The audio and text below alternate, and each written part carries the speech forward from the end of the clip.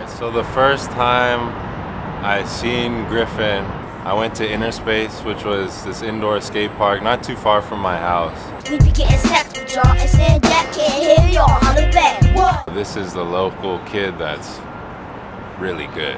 We both skated, but we got close because of fingerboarding. Guy must have been 10 or 11, you were probably 11 or 12. He came up and he was like, yo, you fingerboard? And I was like, yeah. He pulled out homemade flat bars out of his backpack that were like the cabinet drawer handles. And he was like the only other person I had met that was that nerdy about it too. When my man fingerboards, he does it with power.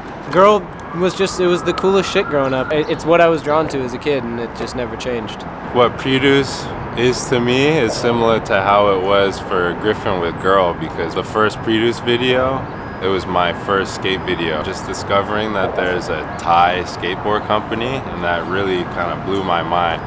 When I got on Preduce, it just felt like falling into place. Simon, the owner of Preduce, has had close friendships with Andrew Brophy, Sean Malto.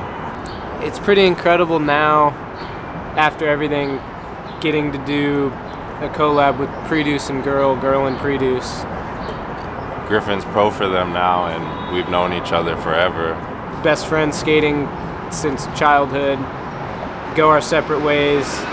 He then moves to Thailand, pro for this company. I stay here, I'm pro for this company, and then we get to come back and do something together.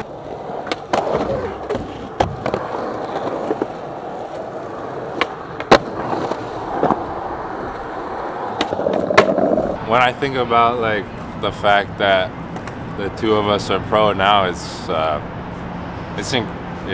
insane, because I always expected him to go pro out of like all of our friends, but I guess to me, I was able to sneak in there as well.